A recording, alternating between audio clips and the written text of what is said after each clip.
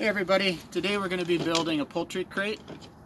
You're going to get these are the common ones seen on the poultry trucks going to the butcher. You got a bottom, you got a top, and you've got 4 total sides. So pretty straightforward. You're going to click everything together kind of like a giant Lego. Make sure you're lined up before you click everything into place, because if you click it into place and you're off a little bit, these are rather challenging to get out.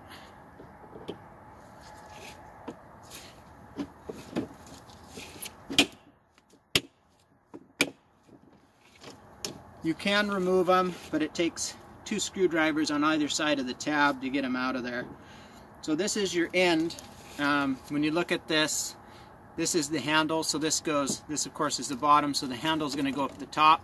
You've got little tabs on here as well that hold the sidewalls in. So make sure before you click it into place, it's in the correct fashion.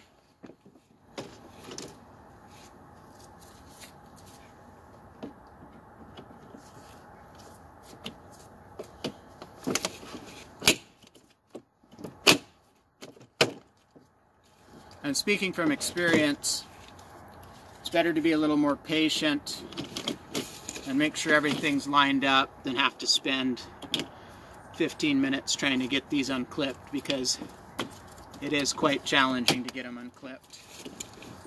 I'll usually open this top door, so if I need to push out, when you get these, they're not always square, they're not always in the greatest shape, depending on how they were stored and how they were shipped.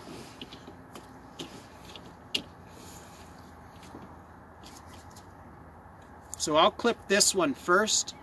Seems to make things a little bit easier with getting everything lined up. Then you kind of work your way around the crate. Make sure you're lined up.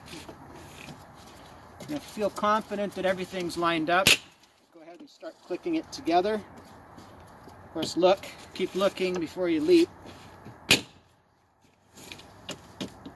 And sometimes they will come out of the groove.